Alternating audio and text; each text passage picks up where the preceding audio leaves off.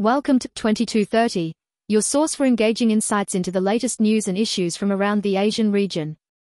Today, we delve into a compelling story that blends the world of social media with real-life legal consequences.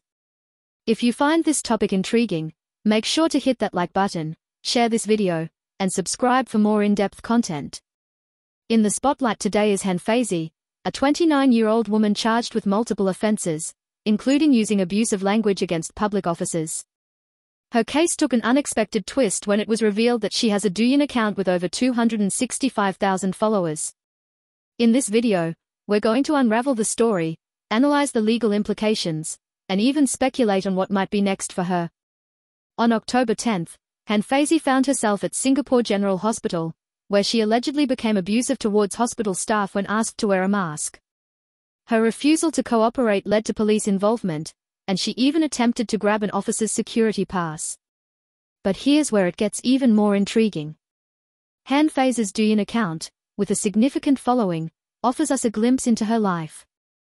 She often posted videos shot at luxurious locations, such as the Sail Marina Bay and dining in high-end restaurants. We've even seen her vacationing in places like Sanya, China, and Tokyo, Japan. Now, let's talk about the legal side of this story. Han was charged with multiple offenses, including being a public nuisance and using abusive language against public officers. The court granted her bail at $15,000, but it appears she couldn't find an eligible bailer, which led to her being escorted out of police cantonment complex.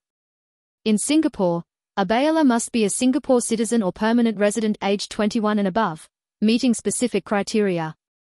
Han's inability to find a bailer led to her being handed over to prison personnel. Now, here's where I want to hear from you, our 2230 community. What are your thoughts on this case? Do you believe that social media played a significant role in the public's perception of Han Feizi's situation? And what do you think might happen next in this intriguing legal case? Share your opinions in the comments below. That's a wrap for today's episode. If you enjoyed this video, please don't forget to hit that like button, share it with your friends, and subscribe for more engaging content from 2230. Thank you for joining us, and until next time, stay informed and stay engaged.